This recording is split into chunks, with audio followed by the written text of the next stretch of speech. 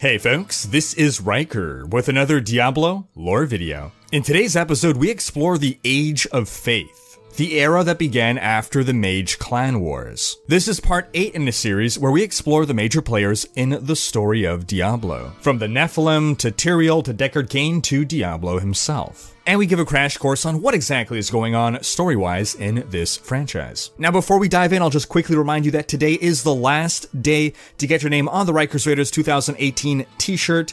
Details in the video description on how to do that. Now be sure to check out our previous episodes in this lore series if you haven't, and make sure to have subscription notifications turned on to be alerted of new episodes. In our last episode, we spoke about the age of magic that arose to replace religion, which the people of Sanctuary had enough of after the Sin Wars. We discussed the Mage Clan Wars that put an end to the age of magic and broke people's faith in magic. And today we'll talk about how people once again turned to religion, because I'm sure religion can't be as bad as everyone remembers. Let's give it another shot. So with people now having turned against the mage clans, lots of arcane literature, tomes and scrolls filled with lore were destroyed, presumably through burning.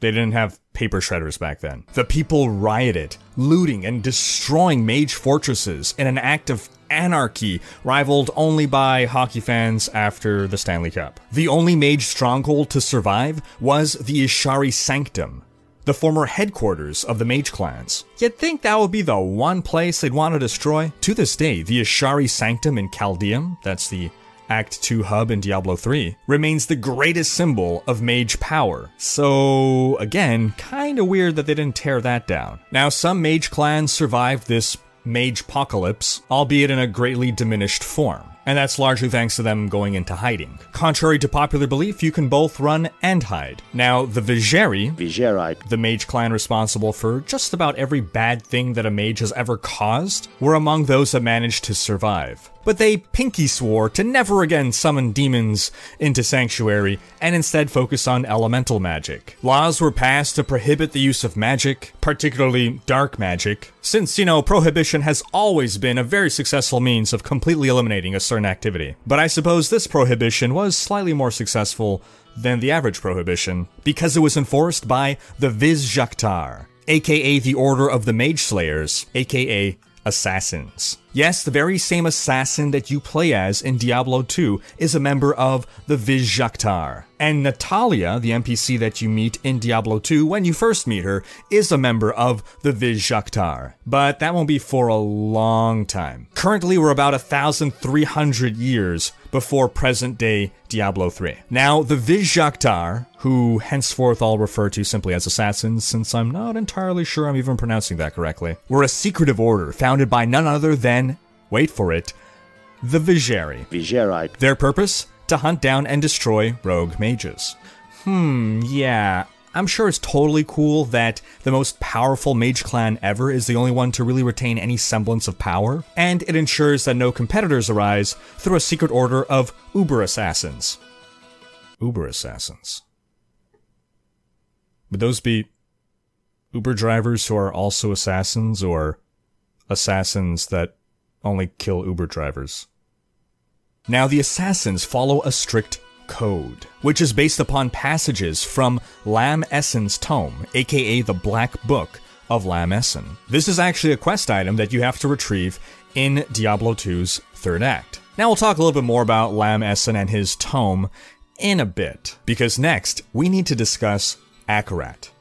Yep, the very same Akarat that the Crusader won't shut up about. Now, a fact that may surprise some of you is that Akarat came from Zhansai, meaning he may have looked something like this. Zhansai is an island in northern Sanctuary, this island right here. Due to its remote nature, the island's culture developed largely free of outside influence. Zhan's society is largely controlled by competing great families that each control a portion of the kingdom's economy. Kind of like rival gangs sectioning off their turf. And the Zhan people worship a pantheon of 59 deities. That's a lot of gods to keep track of. Fortunately, the only one they really care about is Zay, the trickster god, and they have many holidays in his honor that involve making a fool of yourself.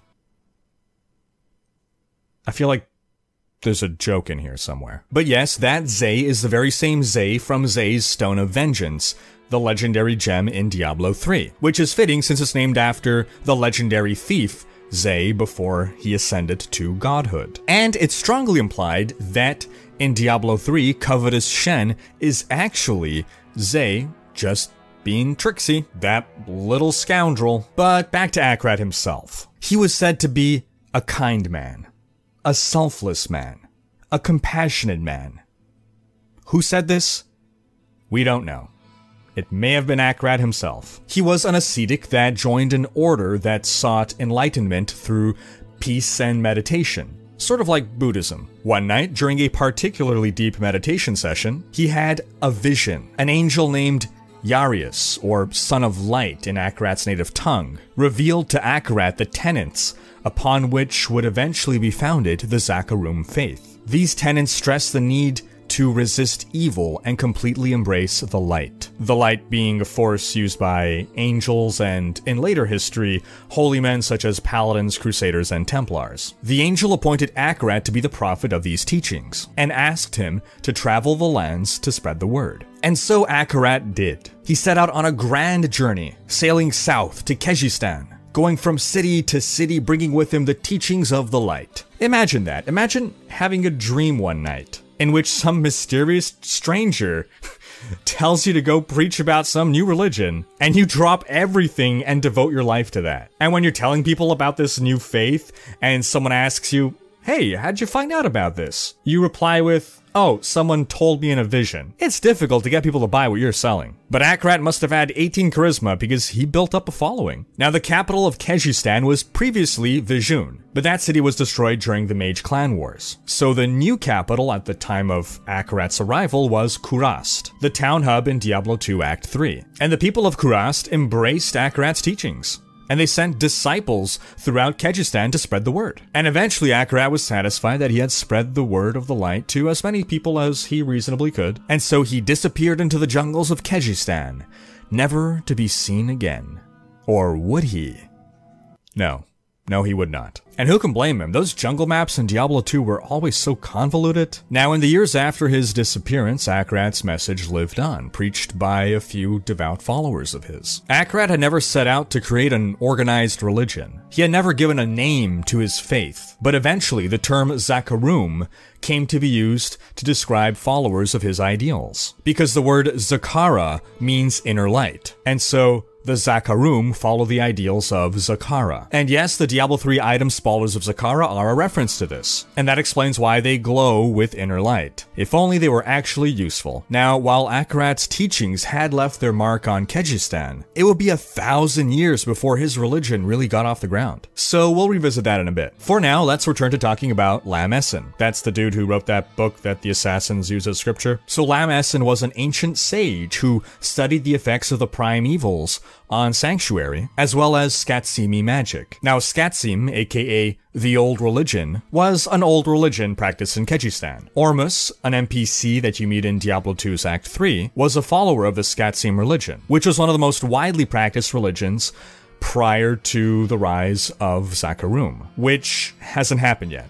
Again, give it 1,000 years. So Lam Esen compiled his research into a massive tome, his life's work, like a PhD thesis. The assassins used this tome as a basis for their honor code, or whatever. But when Zakarum would overtake Skatsim as the prevailing religion, Lam Esen's tome became known as the Black Book, due to its dark contents. It was seen as heretical, blasphemous, and the Zakarum hid it in a ruined temple to be lost forever. That is, until you retrieve it in the Kurast Bazaar in Diablo 2. Now, there's one last topic that I want to discuss today. A loose end that we left from last video. The Mage Clan Wars ended with the climactic battle between Mage brothers Horazon and Bartuc. Horazon had killed his brother, a battle that had begun with a lifelong philosophical divide between the two. They were both Vizjerei mages, Vizjerei, and they both actively summoned demons into Sanctuary. However, Bartuc believed it was best to ally yourself with the demons, whereas Horazon believed it was best to enslave the demons. Now, once the political power of the mage clans had been shattered, and Horazon no longer had any allies to support him, he started to become concerned about what would happen if some vengeance-seeking demons would come for him. So within an old Vizjerei fortress, Vizjerei, he built himself a magical dimension known as the Arcane Sanctuary, which we visit in Diablo 2. Here he continued his magical practices of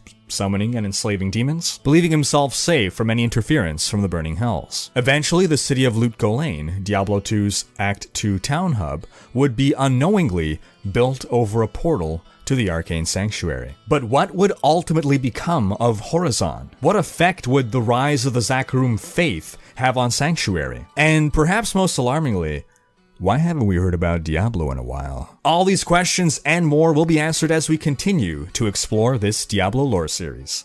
Stay tuned. And until then, be sure to get caught up on past episodes. Thanks for watching. Special thanks to my Twitch and Patreon supporters for making these videos possible. If you like what you see on this channel and want to support the creation of more content, you can consider becoming a Royal Raider by pledging on Patreon, where your support is immensely appreciated.